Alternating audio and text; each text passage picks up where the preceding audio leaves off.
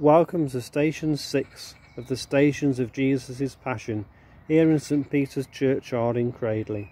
Golgotha, the place of the skull. This is the year when we follow the Gospel of Mark's story of Easter. A reading from Mark chapter 15 verses 22 to 42. And they brought Jesus to a place called Golgotha, which means the place of the skull.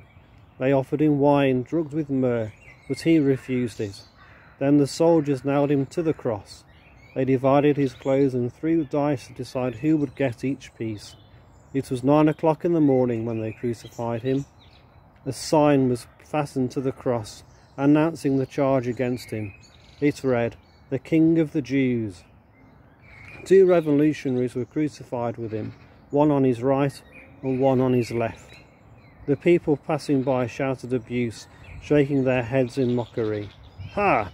Look at you now," they yelled at him. "They said you were going to destroy the temple and rebuild it in 3 days.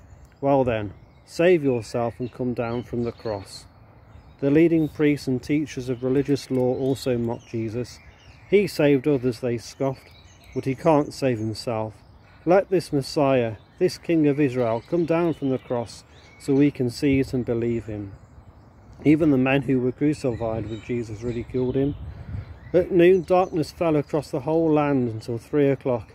Then at 3 o'clock, Jesus called out with a loud voice, "Eloi, Eloi, lema sabachthani," which means, my God, why have you abandoned me?" Some of the bystanders misunderstood and thought he was calling for the prophet Elijah. One of them ran and filled a sponge with sour wine, holding it up to him on a reed stick so he could drink. "Wait," he said. "Let's see whether Elijah comes to take him down." Then Jesus uttered another loud cry and breathed his last, and the curtain in the sanctuary of the temple was torn in two from top to bottom. Then the Roman officer who stood facing him saw how he had died and exclaimed, "This man truly was the Son of God." Some women were there watching from a distance, including Mary Magdalene, Mary, the mother of James the Younger and of Joseph, and Salome. They had been followers of Jesus and had cared for him while he was in Galilee. Many other women had come to him with Jerusalem and were also there.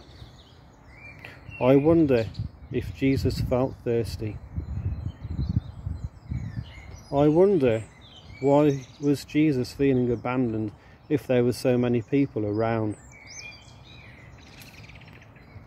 I wonder how the Roman officer knew that Jesus truly was the Son of God.